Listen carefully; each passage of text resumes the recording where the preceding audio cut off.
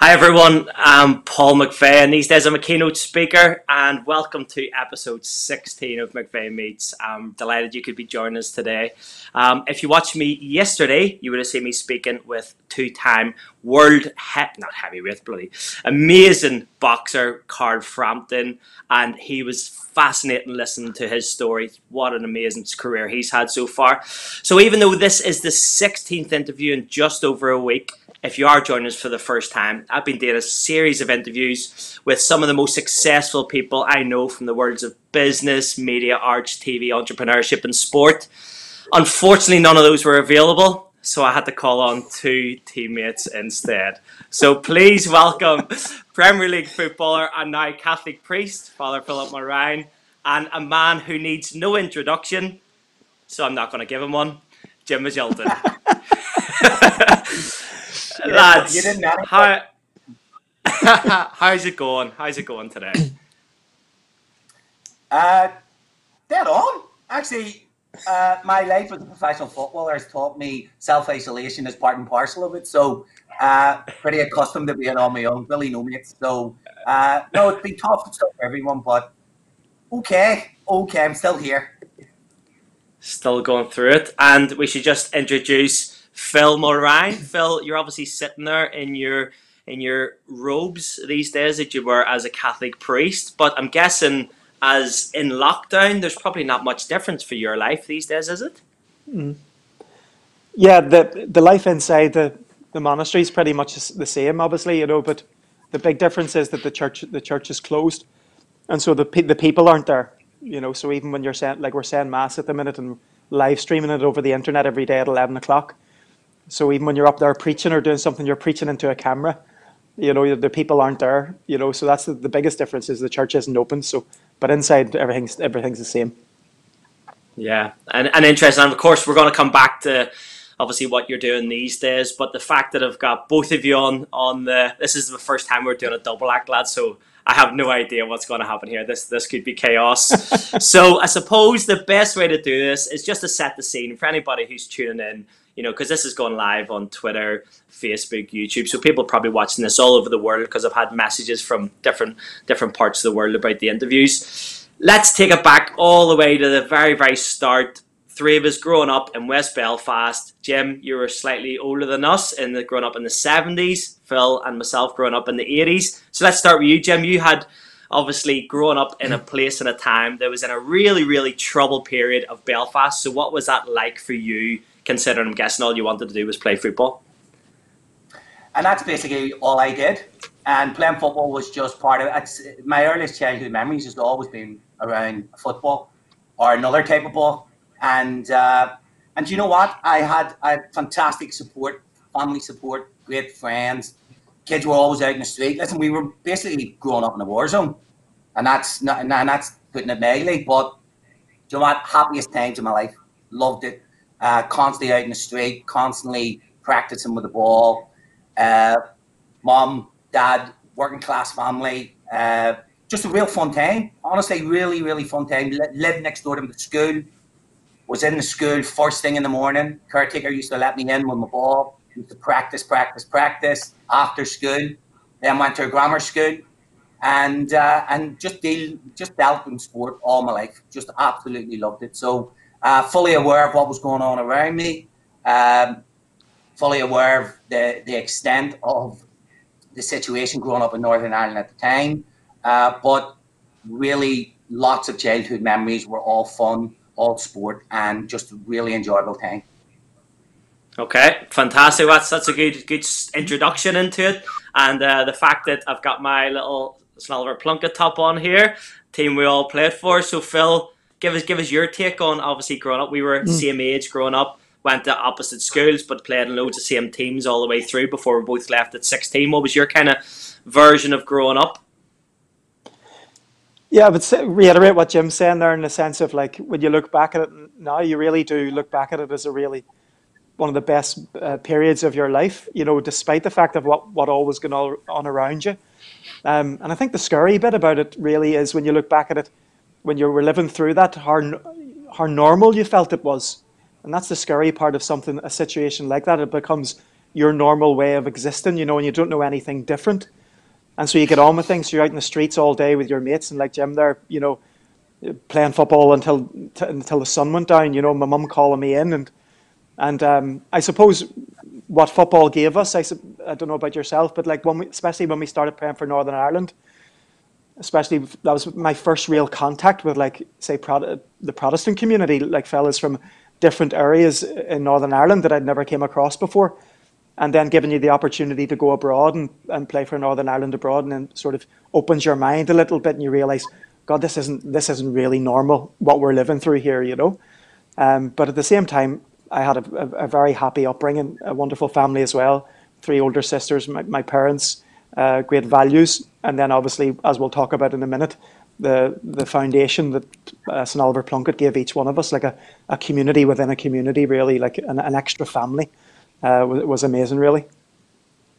Well, let's touch on that, because, as you say, all of us were really, really fortunate to be around a man and Jackie Maxwell, who started St Oliver Plunkett in the 70s. But Jim, you probably knew him, I'm guessing, better than all of us, because obviously you knew him for longer and you met him earlier. So what do you think was the reason why St Oliver Plunkett went on to have such a huge impact on so many kids' lives across Belfast? Well, my parents knew Jackie first, and Jackie was always in the house. He used to come in the house to visit my dad and my mum, and Jackie went through horrendous personal loss, and St Oliver Plunkett became his life, and it was his lifelong ambition to make sure that kids got off the street and actually were just playing sport. There was no ambition for any young player to go on and be what we eventually became. If you look at the area and you look at the players that have produced, the club have produced, and in particular his huge influence on me, on you, on Philly, on Anton, on Mal to a lesser extent. You look at that small enclave of West Belfast and the amount of international footballers, it's incredible. But again, it was just part of that community. It was part of a club that had the best interests of young people. It wasn't about producing footballers, it was just young people, giving them an enjoyable time. And again, as Philly had pointed out, through horrendous times, we were travelling all over Belfast. We were going to Mollusk in his green Volkswagen, packed to the gills of probably 13 players. And you think about it now, oh my goodness. But it was just a laugh. I used to look forward to it so much. It was the fun and the laughter and the banter. Jackie gave it out. He took it. Player, if you didn't have thick skin getting in that car, or you were murdered. You're absolutely murdered, and you had to be able to take it.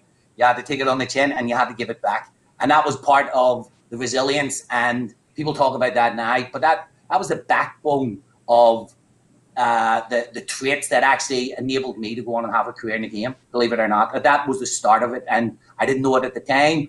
But certainly, when I look back now, it was the start of something that really enabled me to go on and have a career. But Jackie was a tremendous influence on my life.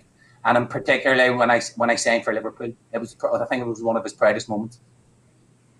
Brilliant. And the thing is, we're gonna touch on all through the careers. Even though we've only got about 45 minutes, we're gonna be here for about 4 days. But Phil, we're talking about Jackie Maxwell, the guy who started St Oliver Plunkett, sort of influenced thousands and thousands of kids all over West Belfast, and beyond. Give us some sort of an idea of the man or your time at St Oliver Plunkett before you even went across to Manchester United. Like, let's forget about that for the time being. Just what was your experience of going and playing in them? Like, the same as Jim there, in a sense, we're going to probably say the same things about his character, but like, as any great manager, say if you look at Premier League managers and so forth, like, they're not just concerned about your football ability, as Jim's saying, they're on the pitch. Like, he had this real sense that Jackie really loved you or cared for your life, what you were going to do with the rest of your life, what kind of man you were going to become, what kind of values you were going to have, would you be someone you'd be proud of? It was about instilling character, and this is what it meant to play for Plunkett. It wasn't just that we're all gathered together and we're going away on a Saturday to play. This is what it means to play for Plunkett, the certain kind of way you behave and so forth. And you had this real sense that he really cared about you, And like all great managers, if you have that sense with someone, you want to give them everything.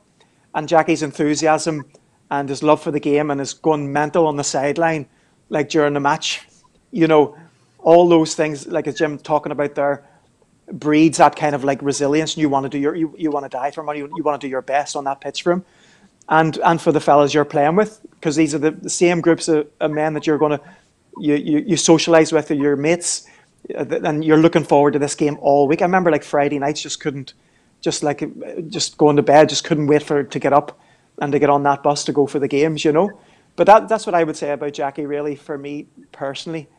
Kind of just that sense of like, you really had this sense that he cared for you completely your whole life, and your family life, how you were doing off the pitch, to make sure that you would achieve your goals, but you would become a good man, you know, someone your parents would be proud of, and someone that the club would be proud of to say that you were part of, you know. Brilliant. And this is where we start thinking, okay, we've now kind of got to a stage where we're all kind of 16. Jim's going across to Liverpool. You were about to go and join Manchester United. What was the kind of the thought process as you got on that boat or on that plane to get across to join pretty much the two biggest clubs in England? What were you going? What did you think? It was the first airplane I'd ever gotten on. That was the first thing I thought. Oh my goodness, I'm stepping onto an airplane. And I know it was. I know I paved the way for you two, and I know I'm your hero and all that sort of thing. I know you're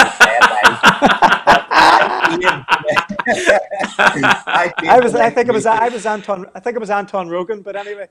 No. Definitely it was Mal Donaghy. It was Mal Donaghy for me. I remember both of you, little toddlers running around. There's Jimmy Magilton. I remember all that. So listen, it was surreal. Honestly, it was 1 week watching Match a Day, watching Liverpool, and the next week picking up their dirty kit, and the Hansons of this world, the Grobbelars, the Steve Nichols, going into that environment. And let's be honest, we were St Oliver Plunkett, and we didn't lose many games. I'd always coming from a winning mentality. I joined De Silva and again in a winning team. To go into that mentality as well, I witnessed firsthand that the mentality every single day of top professionals coming in and playing with such intensity. Everyone talked about what was the secret. The secret was hard work, and it was every day. First thing a coach said to me, be better than you were the day before. And that's just resonated with me. It stayed with me through my whole career. It was something I spoke inwardly to myself every single day. I walked into training at whatever club I was at. So going into Liverpool were winning league titles. It was Kenny's first year, player manager.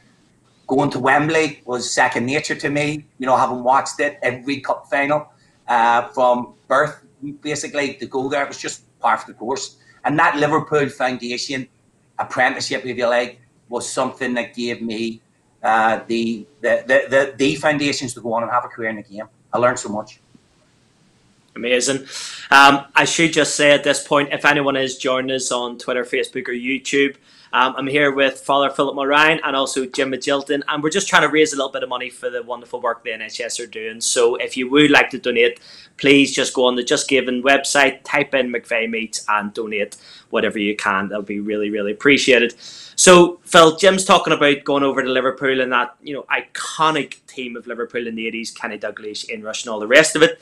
But then when you're going across to Manchester United, you're joining the Premier League champions with Alex Ferguson, Brian Robson, Roy Keane, all of those guys. So what was that like? Probably, I would say Jim has a natural kind of confidence, you know, in his ability, kind of, and his personality. Like, but for me, I don't know, maybe like for yourself, Paul, as well. Like sometimes we can have this inferiority complex that we might have the ability, but going across to England, am I really good enough? And I know one big thing for me was the physical side of things, because I was quite small and thin, and kind of the one thing I noticed when I got to Manchester and I went out the first day for a training session was how physically bigger and quicker and stronger a lot of the players were from England, you know. And that takes a little while to get over, to find your place.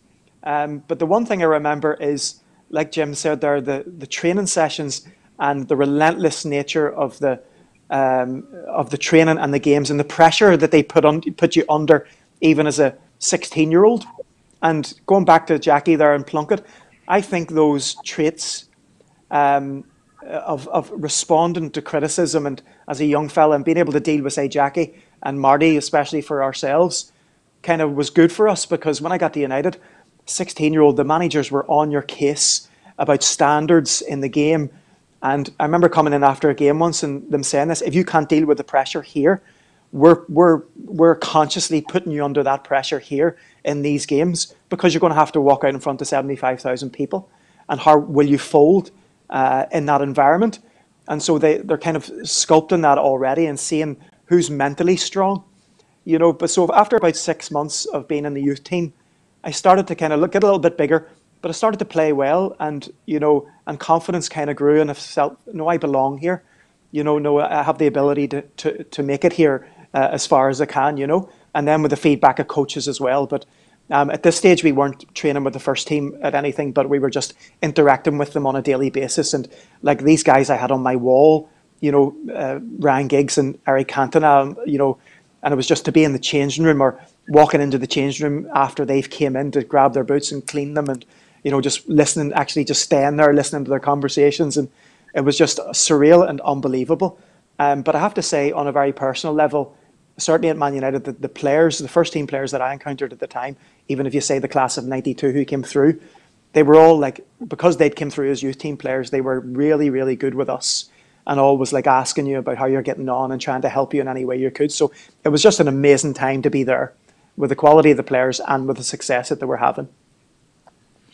And this is really interesting whenever I'm speaking to loads of different people, over the last week or so. And it's all generally people who, I consider to be the most successful, has profile. And there's one theme that keeps coming out time after time in every single one of these interviews or chats that we're having. And it's all around leadership. So, Jim, let me start with you. Whenever you talk about going into Liverpool, what kind of lessons very early on did you get around leadership and leading people? It was constant every day, Paul, every day. I think that when I watched them train, top class players train, it was the mentality to win first and foremost. It was their obsession with being better. Even when they came to Liverpool, they were obsessed with being better, because they knew 2 or 3 games they're out of the team, and to get back into the team could take a long time. So there was that dog-eat-dog scenario. And Phil's right, when you go over, you do see this size thing. At Liverpool, it was all about training well, bringing training into the game scenario, practice. And it was this consistency in the message. That consistency in the message drove you on. You knew that if you trained well and started to play well, you even at big clubs, you do get noticed. Now, the moment came when I couldn't break into the first team and had to go, but it went with their blessing.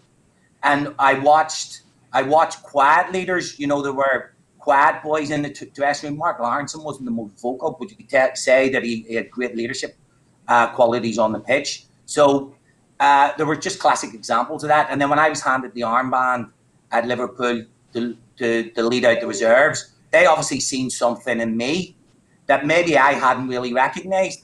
And there was an inner confidence in me and an inner steel that I wanted to succeed. And again, I was obsessed with the game, obsessed with trying to be better. Knew my strengths, recognized my weaknesses, but built on my strengths. So from a very early age, they identified that, and significantly, I went on to captain every club, and eventually captained Northern Ireland, and eventually went into management. So I think they recognised that at an early age. Yeah, it's interesting in the Phil, because whenever we talk about Jim's weaknesses in the game, we could probably, we could start listing them, couldn't we? Tracking back, trying to build up your teammates, not shouting at them, scoring goals. I've kind of quite a big list there. Eating the ball, as Jackie was said, eating the ball. The ball never ever sweats. It was so funny because I remember whenever we first joined into the Northern Ireland team and getting into that squad, because Phil had already broken in and was like almost like the blue-eyed boy coming through, and I just remember coming into that Northern Ireland squad with like you, Jim, Ian Dowie, Neil Lennon, Steve Lomas, Jerry Taggart, and just thinking, how do you stand up these lads? Because it was just 100 mile an hour, getting shouted at or getting blasted about something. And it's like you say, you just have to have the thickest skin possible. And you did.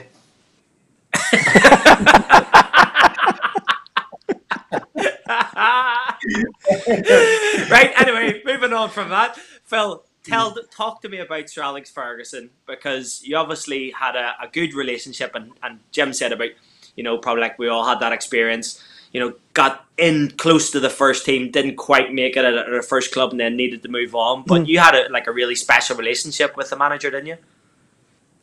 Yeah, I suppose like many top managers, like he would be watching like the youth teams all the time. He'd be at all the matches, watching you at the cliff there from his office up above, and coming in, encouraging you, and coming in and criticising when he needed to.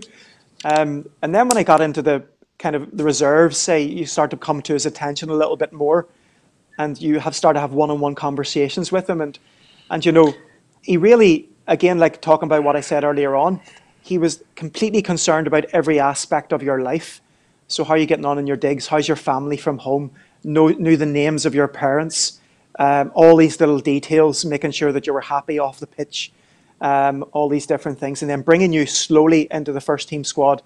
And then I suppose when you're talking about leaders there, certainly it was Brian Kidd and the manager who would have been coaching on a daily basis, but Brian Kidd really taking the sessions, and him just standing back and watching, because like Jim said there, when you have players at that level, they're basically coaching themselves, because the likes of Gary Neville and Roy Keane, obviously at the time, Steve Bruce, Gary Pallister, Peter Schmeichel, in a training session, these guys are verbally leading things and demanding of each other, and then on each other's back, to the point where the manager really doesn't have to come in and say anything. They're basically giving team talks themselves, because they're so self-motivated to be there. So you had different types of leadership.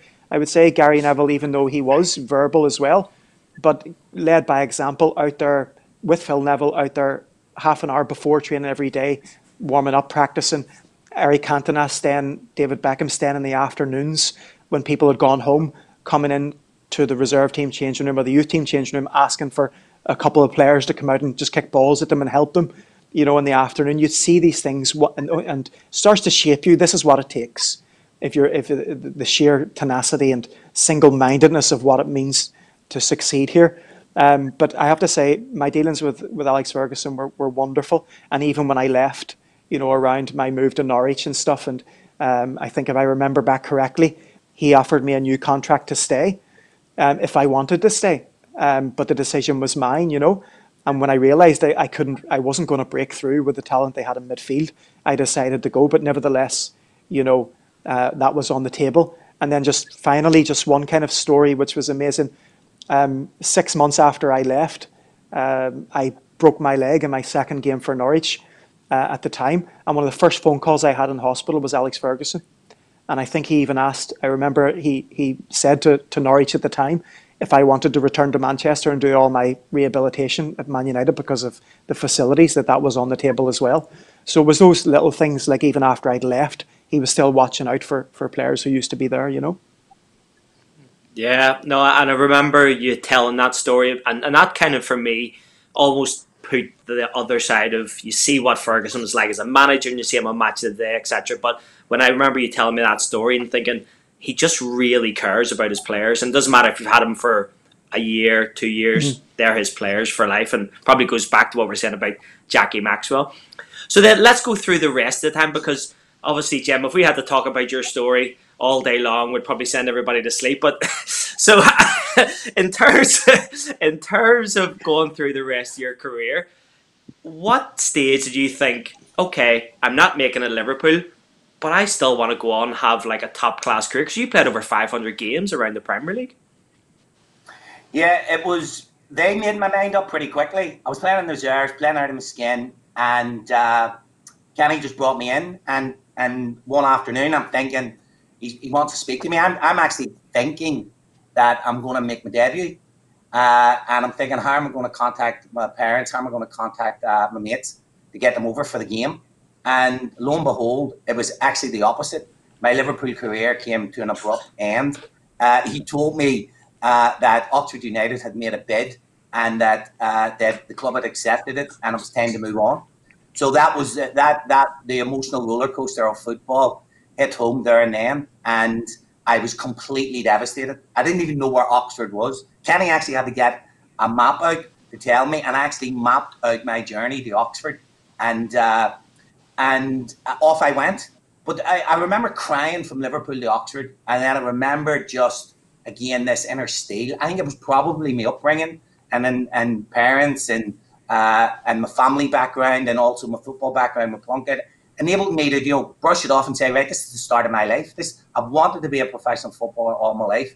So quit your gurning, as your parents would say, and off you go. So again, I had a manager. I was very lucky. I had managers who had great faith in me. I was an acquired taste, as you know, chaps. So the managers that picked me, selected me, were for obvious my strengths, but also probably around this leadership qualities that I had. And again, it was really, this was only starting to happen to me. Within a year, I was captain of Oxford. Then I went on to Southampton, eventually became captain there. And then I went on to Ipswich, or Sheffield Wednesday. I was captain there as soon as I came in through the door. Then I went to Ipswich, eventually captain there, and then managed. So, listen, I had a fantastic time. Again, a fantastic time with quality players, the camaraderie that was built up at every football club, the friendships you remember, the times you remember, the times we all shared it with Northern Ireland were fantastic. And you travelled the world. The game has given me so much. And that's probably why I'm still in it, trying to give it back to young players here in Northern Ireland. But no, listen, it was just a fantastic times, and the opportunities to play at the highest level were standouts for me. There weren't any special moments. Of course, you go through little bits and pieces, but the whole journey was special. It is special, and it's about cherishing those moments. Yeah, and I think that's what probably we could all say is that most of the best memories probably aren't even on the football pitch. Sometimes it might be on the training pitch. It could be just going for a meal or a night out, whatever it is. And Phil, I probably would put myself and you in the same category in terms of having a slightly more kind of up and down career compared to Jim, who probably had much more of a sustained top level career. But ours was more of a roller coaster. What would you kind of look back on yours like? Yeah, I suppose like when I look back at my career, I look mostly to Norwich, because like, okay, played a handful of games in the first team at United, but you still didn't feel absolutely a part of it, a part of the team, because you're on the fringes and you're turning up on a Saturday and you don't know if your name's going to be in the squad and so forth. But when I went to Norwich, it was the first time, unlike Jim there, in the sense of it's kind of looking forward to leaving United at that stage and wanting to actually start playing. So I remember that drive to Norwich in a very different way, kind of like so excited. And again, kind of knew a little bit about the club and knew that some decent players like Craig Bellamy and stuff there at the time. And I remember the first training session just really feeling at home, had the sense that this was a real family club. And again, you'd someone like Craig Bellamy, as Paul, as you know, who was on your case in training as well. So he was demanding kind of standards, and I thought, okay, this is, we could do something here, and I could see myself staying here for quite a number of years. And that time was amazing. Those 5 years that I had there, like we obviously got to the playoff final, then got promoted, then got relegated and so forth. But all my memories, really positive memories, are there. That whole journey with that team, and how it kind of evolved over time, especially when Nigel came in and take over the success that we had in those couple of years, and that especially that season where we got to the playoff final and then won the league, with the likes of Peter Crouch and Darren Huckerby and stuff coming in. Just that team spirit we had that year was just amazing, on the pitch and off the pitch. And so most of my memories come from that period. Later on, obviously, I think with my broken leg, the effects that I had after that had an effect on my game without me really knowing it. Lost a bit of pace, which I wasn't really, I would say, the quickest anyway. So I lost a bit of pace through that, and I started getting hamstring injuries and a lot of injuries around my core because my back was weak from the broken leg, a little bit of arthritis. So towards the end of my career, kind of really, you can remember that, trying taking medication just to get through training and get through the games and so forth, but just so reluctant to take that step, to come to an end, and just trying to stay in the game as long as possible. And, here, listen, at the end of the day, at 12 years, in the game, about 8 years with the reserves and then the first team and so forth. So I'm full of gratitude for it, like Jim there, an amazing journey, really. And I suppose that was probably then, as you were having more injuries, having a few more issues at the end of your days of playing, it probably might have made it a slightly easier decision to come out of professional football. But Jim, you were pretty much still playing at the very, very top level all the way through until you just decided to stop playing yourself. So what was that like? Tough, but the decision was made for me basically on the back of going for a job interview. I was at the very club I'd spent 7 years. So coming out of professional, I've been 16, coming up to 37, I'd done pretty well. And Mulryne said he was quick as a joke. So I never had that. I said it wasn't quick. No, you didn't think that. So it was kind of like made for me. And I went straight into managing. And in no other industry do you get that opportunity, I don't think. I didn't have the tools. I was taking my B license. I was about to go on my A license. And then I was thrust into the job. So I didn't have time to think. And I didn't have time to reminisce or any backslapping and saying, oh, well done, Jim, and you've done this and you've done that. It was straight in. I was putting everything on the table. So my reputation as a player was really going to pot because I was going to be judged now as a manager. And those 3.5 years, 3 years at the club were fantastic, great. Again, apprenticeship in the managing, and then the 6 months at QPR taught me invaluable lessons. And from that, I've remained in the game. I had a little bit of time out, family problems, family, parents, and whatever. And I've been in a job now for 5.5 years, developing a youth program here in Northern Ireland, developing coach education here in Northern Ireland, and being around UEFA and all the top people at UEFA. And it's just been tremendous. I'm so lucky to be still in the game. And it's interesting you say that about how you've gone straight into management and the lessons that you would have had from management. And you've been around the world. You've been to Melbourne, who, by the way, my mate Darren Davis from Spurs says that you haven't accepted his friend request on Facebook, so make sure you do that. But it's like all of these lessons. But all these lessons that you suddenly got from management, like that must have been A, a whirlwind, and B, such a steep learning curve. So can you give us some idea? Because I've never managed anyone. I only just had to look after myself as a player. So what did you really learn about yourself and about leading others? It was about time management. Time management was crucial in it. And it was about delegation. I tried to do everything. And I was incapable of doing it. And, your only concentration should be on the players and the players' performances. I tried to do everything. I was trying to go to budget meetings. I was trying to do board meetings. I was trying to do medical team, everything, the scouting network, everything. And I had my own ideas. 20 years in the game around top coaches, top managers, enabled me to have a foundation. I had my own ideas and I'm pretty strong-willed. And I wanted to implement that probably too quickly. But in the end, I found that delegation was key. And managing my time was especially important. And 3.5 years into the job, 4 years into the job, working with Magilton Rovers enabled me to be more relaxed in that situation. I felt very much at home. I enjoyed the pressure cooker situation. 3 o'clock on a Saturday wasn't a problem to me. It was the other bits and pieces. I think the players found it more difficult than I did because I'd prepared myself mentally to go into that. That was the next stage for me. But I, as you know, pretty much a social captain. I enjoyed the social part of it and was very much in the heart of all that. So players found that distance very difficult at first, but then they got used to it. But yeah, I feel and do feel very relaxed in that environment. Still do. Yeah, no, I know, and definitely I would agree with all of those things you said. And Phil, we won't talk about too much about the social stuff that we had over the years, and maybe more talk about your journey in a second. But if anyone is joining us again, then please realise that we're only doing these interviews just to try and raise a little bit of money for the NHS because of the wonderful job they're doing in the fight against COVID-19. So if you would like to donate, you can go on the NMS social media profiles and my link to my fundraising page is on there, or just go on Just Giving and type in McVeigh Mates and donate on there.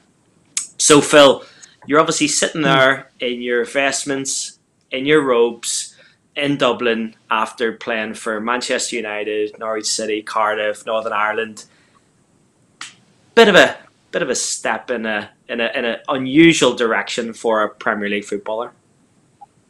You're not wrong. Yeah, and it's something. I don't know how you start an answer to that, but I suppose, like, okay, fundamentally it's kind of a journey of where you're going to find happiness in life. And I think towards the end of my career, you'll remember this, Paul, like, okay, we can touch on the kind of social things, kind of enjoying life a little bit too much off the pitch, to the detriment of my career, and there's reasons for that. I think you're trying to fill an emptiness, or it's not just for the sake of it. There's something, I didn't like to be alone, and I like to be out with the fellas all the time and so forth. And then when I got to my late 20s, 28, 29, I think I started to ask some really deeper questions, and kind of like, okay, not so much what am I just going to do after the game, but like, okay, more deeper than that. And it led me on a bit of a journey, and I started to read, which I wasn't a big reader in my early 20s. And I started to read books, and I had family members, my sister especially, who was kind of a very devout kind of woman, who would be phoning me all the time. And even though we had our Catholic faith growing up in Belfast, it was part of your identity. It maybe wasn't deeply rooted, but at least it was there for some sense to be able to return to it. But when I took a few months out of the game to come back to Belfast, and then to kind of reassess, and possibly with going back to play maybe for a couple of more years, it was really there that everything changed. I kind of volunteered with the Legion of Mary in a homeless shelter, and my sister brought me to a prayer group, and I just started to notice going to mass again, and I had this deep contentment, and like I'd never experienced before. That kind of restlessness that I had as a footballer was like ended, the highs and lows, and this restlessness that nothing was ever enough. And here I was, all of a sudden, for the first time, when I was praying, when I was reading, when I was doing this kind of work, I felt really as if there was a part of me that I was made for this. And after 6 months of that, it was really, I just started to feel this draw and this desire to be a priest from nowhere. And I never thought about that in my life. And you guys can listen, we can joke about that. You guys could say that I was probably the most unlikeliest character possibly to turn out to be a priest. No, but that was a confirmation for me as well, because I knew this wasn't something that would come from me. It's something coming from elsewhere, asking me to do this for my own good as well. And so I just said yes to that call, and took the practical step of the journey. And then once I entered the seminary to study to be a priest, I loved every minute of it, and just each year just went to the next, till finally I was ordained in 2017. Yeah, and that was a really amazing time. Whenever I remember going over to Ireland at the time, I was still living in England, and going over to see you being ordained, and that was just like such a momentous day. And Jim, when we were there, you just thinking, this is amazing. What was you thinking, Jim, whenever you seen the sort of journey and the path that Phil was going on since coming out of football? I thought it was fancy dressed.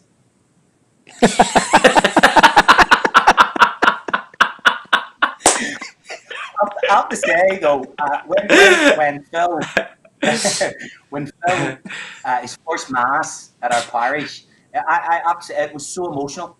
It was one of the finest moments. It was one of them surreal moments. I'm looking at a boy, the man, and his journey. I was so emotional that night. I was so proud of him. It was incredible. This boy is standing up, and he spoke so eloquently. He spoke so articulately, and I can't even say that. That it was an amazing experience for me. It was a truly amazing experience. We were surrounded by friends, surrounded by loads of people in the chapel that night. Most of them women, but we lacked women. But it was just, I loved every second. I was so proud of him, honestly. I was so proud, and it was a Special night. And Never forget it. I don't think what people might not realize, you know, if you're not if you're not a Catholic, if you've never been around the kind of anything to do with religion or religious people, but you know, I was just explaining it today that actually for you to enter the priesthood, you actually have to take 3 vows. So can you just sort of elaborate on that?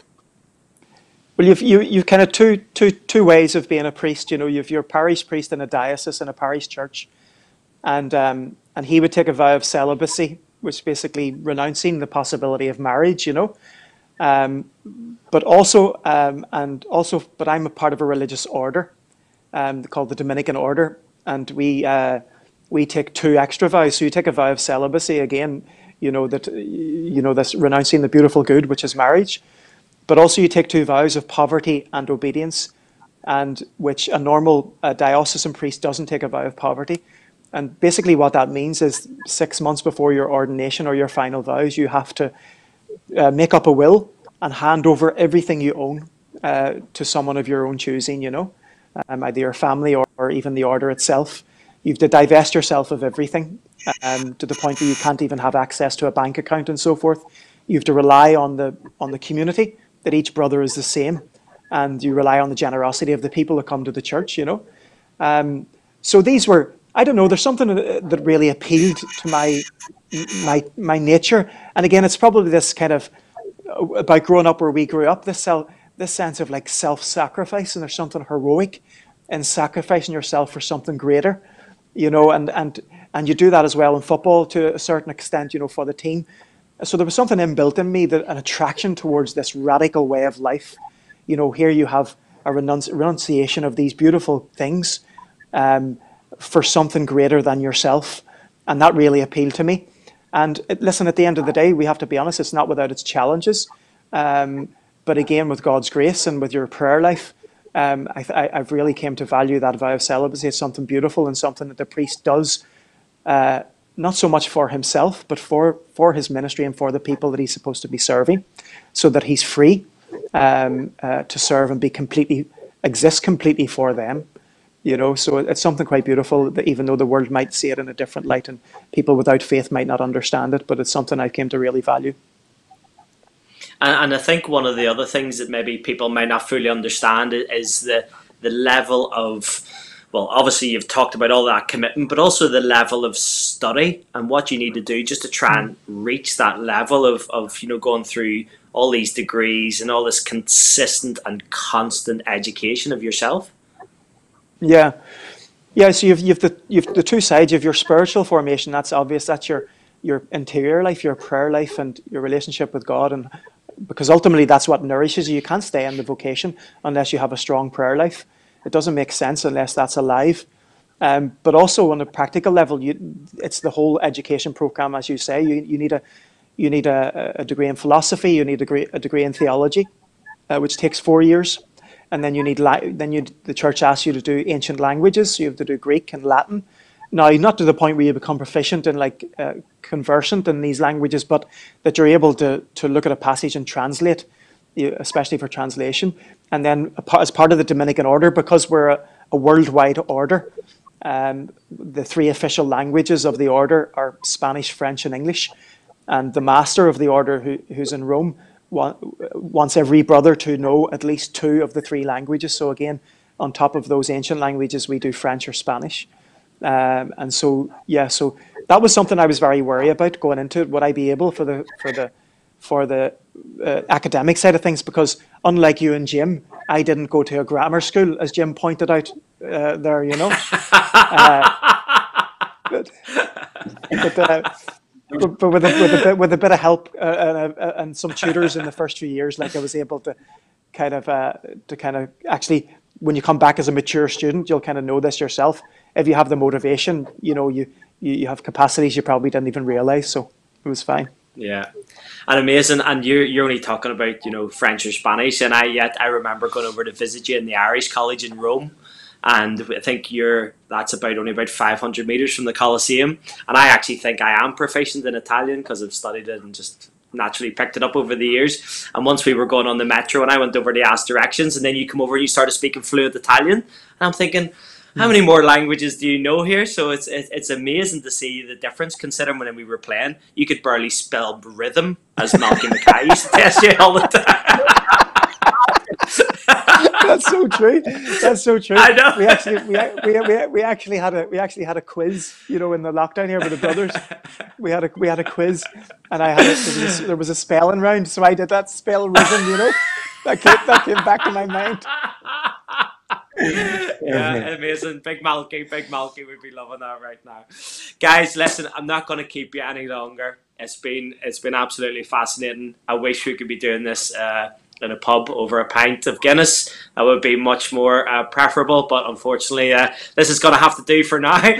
But in fact, Jim, you actually look like a pint of Guinness sitting there, to be honest, like with that grey hair that's kicking in there. But listen, absolutely. Thanks very much. Come on, Jimmy. Thanks very much for having us. Brilliant. Good man, Macca. Really, Thank you. Father, really. Good man, Jim. Big Good to see you. with you, Father. See you, son. And you, brother. And if anyone else wants to join me tomorrow, I'm going to be here with Rory Best at 1 p.m. British Standard Time. And hopefully I might have a sensible conversation with him. Take care and stay safe.